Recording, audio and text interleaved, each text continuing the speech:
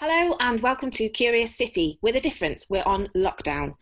This is all about helping creative freelancers, indie businesses, arts companies raise awareness about their current plight and tell you how you can help them. So if you're keen to get in touch or you know someone that needs some help, please email me, letty@kurious.art. And just to say, we are recording this online, so the audio isn't usual industry studio spec. So forgive us for that and enjoy. Hello and welcome to another episode of Kurious City on Lockdown. Today I'm delighted to say I'm talking to David McLeavy, who's the director of Bloc Projects, which is a not-for-profit contemporary arts organisation in Sheffield. Dave, hello. Hello, thanks for having me. Oh, thank you so much for coming to talk to us. Now, for those listeners who don't know, can you just give us a bit of background on Bloc Projects, who you are and what you do and how long you've been going for, that kind of thing? Yeah, so Bloc Projects has been around since 2002, which is sometimes slightly surprising to a lot of people. It was set up as a project space off the back of Bloc Studios, which is a collective group of artist studios in Sheffield. When it started, it was a project space to show their work and artists they were interested in working with, and slowly over the years, since 2002, it's developed into a more ambitious, a slightly larger scale organisation. In 2007 it became its own entity, but we're still based within the studios here at Bloc. And then I came on board, well, just over 3 years ago in April 2017, I think it was. It feels like it's gone really quickly, but also quite small. So we deliver exhibitions, events, workshops, talks, lots of different activity, artist development sort of activity across the region, but also nationally. We have a physical gallery space that's based on just behind Decathlon in Sheffield, which is usually a good place to point people to. I know it well. Yeah, it's about a 5-minute walk from the station. If I start mentioning particular streets, people tend to get lost a little bit. So we have a physical gallery space where we present the vast majority of our activity, but we also do off-site projects working with other organisations and groups and individuals outside different parts of Sheffield, but also in other cities as well. So it's a very collaborative, sort of community-focused organisation, as well as honing in on key artists at various times. That's exactly right, yeah. We're a very small team, but the beauty of that is we have a lot of collaborative partners that we work with throughout the year on various different types of projects. So the team is so small. For a long time it was just me and our fantastic board of directors who offer a really useful insight and sounding board. More recently we were able to take on a fantastic public programmes coordinator called Sunshine Wong. Lovely. And she's been with us since January. Yeah, beautiful, great name, and yeah, it's been fantastic to be able to have a bit more capacity to deliver things, but also just to have someone else to contribute to the creative direction of the organisation, some of the ideas of what we want to do within the programme.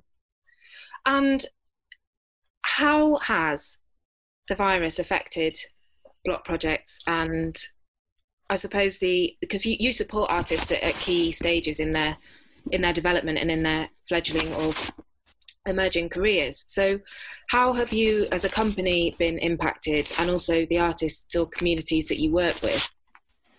Yeah, so there's a couple of things here, I think, which one of which was quite evident to begin with. So a large part of our activity, as well as producing curated projects, talks, commissions, things like that are often funded by Arts Council and other grant bodies. We also work with individuals, groups, institutions to hire the gallery space out to host other sorts of exhibitions and other sorts of activity. Absolutely. So on an immediate basis, quite strangely in a sense, we had planned basically March until July with back-to-back hires because of having to put the calendar in a particular way because of how some of the artists we were working with as part of the curated programme were only available towards the end of the year.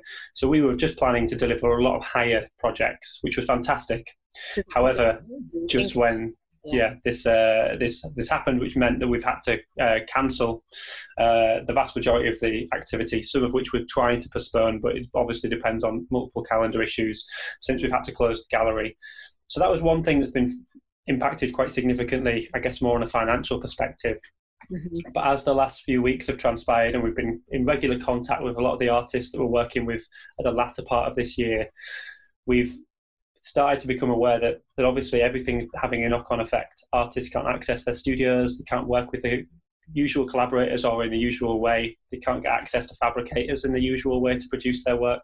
So things that perhaps we had anticipated we might be able to stage in, say, September, October time, if a lockdown might be lifted at that point, and no longer possible on that particular time frame because everything's been pushed back as the next few months of lockdown continue. So our scheduling as well as our finances has significantly changed, and quite a lot of our projects that were scheduled for the latter part of this year are having to be rescheduled for the beginning of 2021 and the first half of that year. So like most organisations, I think we're trying to deal with it as best we can and move things to where we feel is the most appropriate.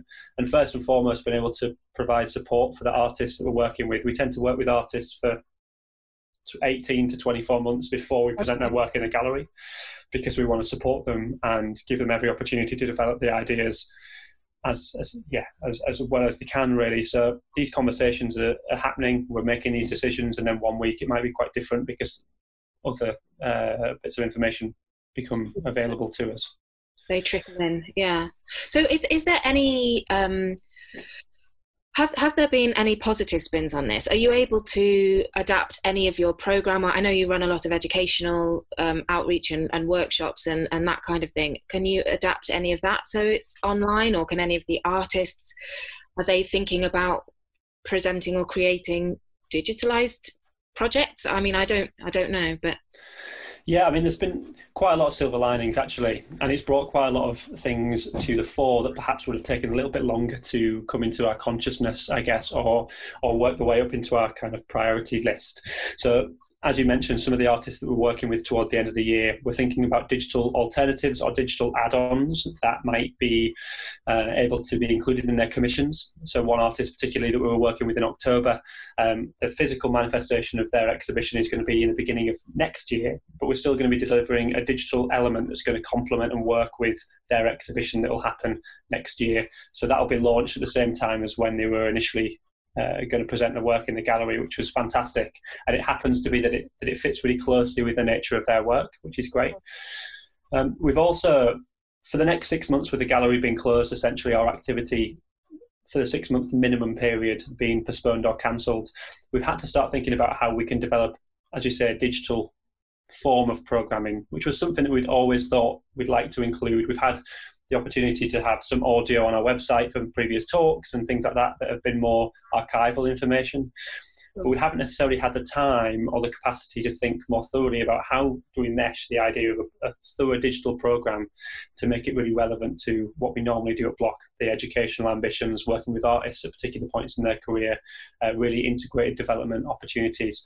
So Sunshine and myself have put together a program of activity for the next 6 months, which will be an opportunity to really explore that, present lots of material digitally, working on a series of projects with artists that have been designed specifically to be digital rather than having to retrofit a digital element onto them. Brilliant.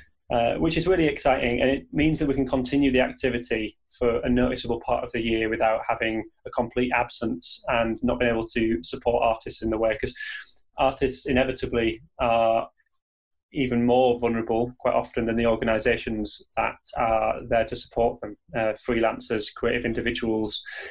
So one of the big parts of this programme we're developing is ensuring that we can garner funds from, say, the Arts Council and redistribute them out to people like artists to give them sustained support during a really precarious time. So there's a lot of potential silver linings. Some of these things are subject to funding support that we're looking at receiving over the next few weeks. But yeah, there's been some really positive notes.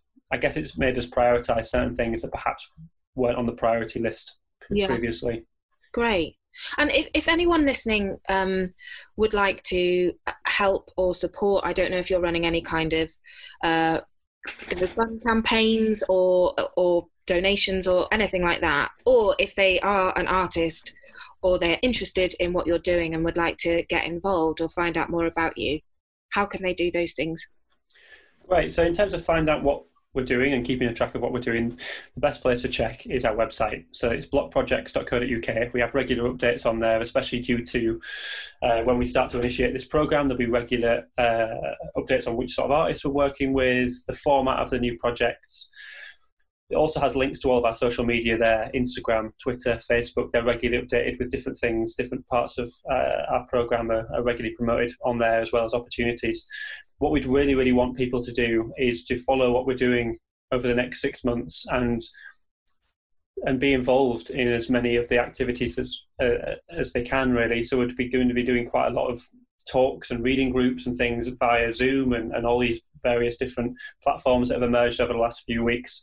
And the idea is to make them as interactive as possible. Quite a lot of the talks we usually have within our physical space are purposely really informal to encourage discussion between people, rather than necessarily it being a speaker and audience sort of relationship. Everyone's involved, and we're trying to think about ways in which we can integrate that within a digital platform. So we really encourage people to jump on, to give feedback, to contribute to the conversations and to contribute to the activity that we're doing. And then in an additional note, one of the things that we often do with our programme of events and talks, because they're all free to the public in our space, we try and see if there's a way in which we can gather support from the amount of people that come into the event. So we often ask people to bring a food donation that we regularly take up to a local food bank up at S2.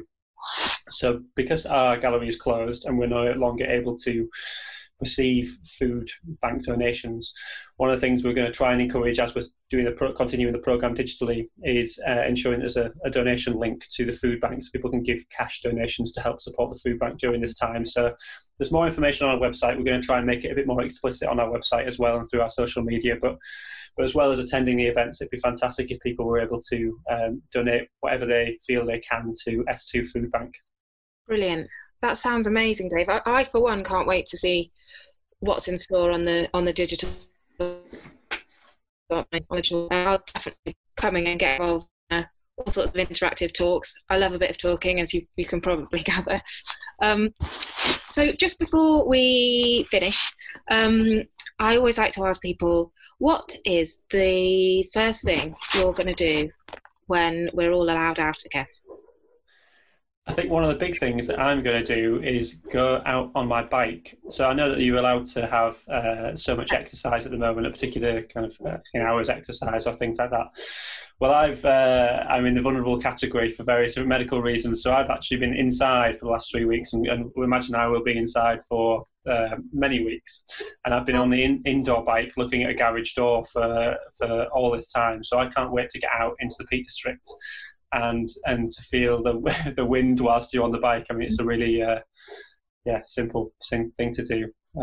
Also, in addition to that, I think we mentioned this previously, I guess, I'm really looking forward to just going to a cafe and having a really good cup of coffee, because I'm unable to make coffee at anything like any of the places in Sheffield that are great. I'm exactly the same. It's hopeless. I might as well drink hot dishwater. Hey, thank you so much for talking to me today. Good luck with everything, and we'll see you for that lovely, delicious cup of coffee in a lovely cafe as soon as this is all over. Thank you. Thanks very much for inviting me. No, thanks for coming. Take care. Bye. A Kurious Arts production.